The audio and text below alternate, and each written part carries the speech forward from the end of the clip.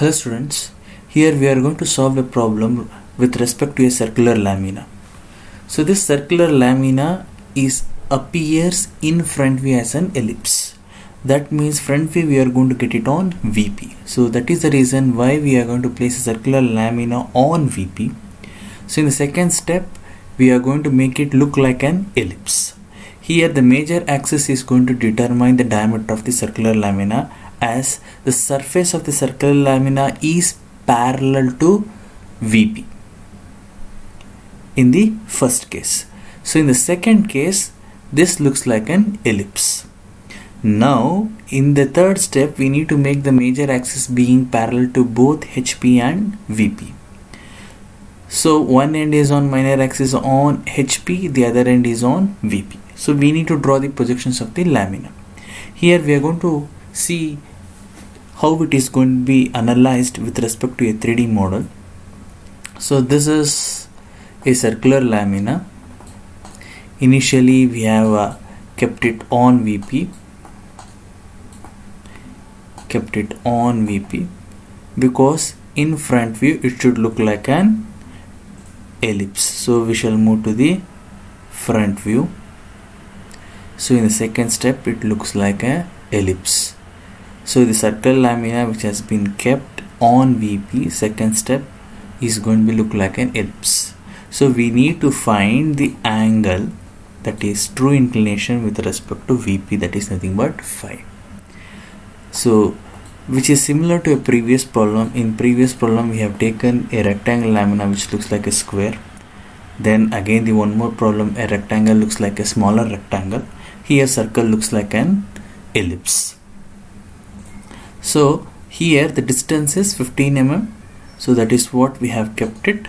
In the front view it is 15 mm. So in the top view it is going to be line view. It is going to be line view. The distance from this point to this point is going to be 15 mm. So with the 3D model I have projected a 2D model, so without drawing it. So this is a front view.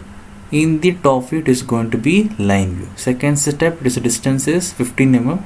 In top view we are going to find the surface inclination with respect to VP. So the next step is, here he says that the major axis is being parallel to both HP and VP.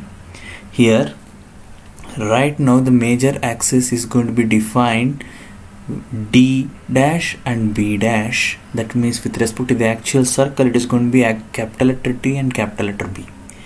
So here D dash B dash is going to be perpendicular to the 6Y line. We need to make it major axis parallel to both HP and VP. That means I need to rotate it. Either it can be clockwise or anti-clockwise. But the next sentence says that one end of the minor axis in both HP and VP. That means here already one end is nothing but A is already in VP. C is away from VP. So I cannot place the C dash here. So A dash here. So that is the reason one end A is on the XY line. So here with respect to 3D model you can see that this is the one end which is on VP. Here in the next step we need to make one end is on both HP and VP. That's why we are going to keep the same end on the XY line. Otherwise we could have kept it here. Because he says that the one end of a circular lamina or ellipse is going to be on both HP and VP, we have to keep it on XY line. So in front view we are going to be able to see it as the same thing, which is going to 15 becomes here, this becomes 30 will be here. But in the top view it is going to be having the more surface. The distance from this point and in the front view is going to be same, only if it is in 45 degrees. Here the angle is different, so here top view I'll be able to see more surface, in front view I'll be able to see less surface. So that is what I'm going to rotate this clockwise, or sorry, anti-clockwise direction. I need to keep the A dash touching the XY line. A dash C dash is the minor axis, D dash B dash is the major axis. So this is going to be parallel. Similarly, I am going to project it, I'll be getting this. Hope you understood the concept. The same thing how it is going to be manually sketched will be uploaded in the next video. Hope you understood the concept. Have a good day.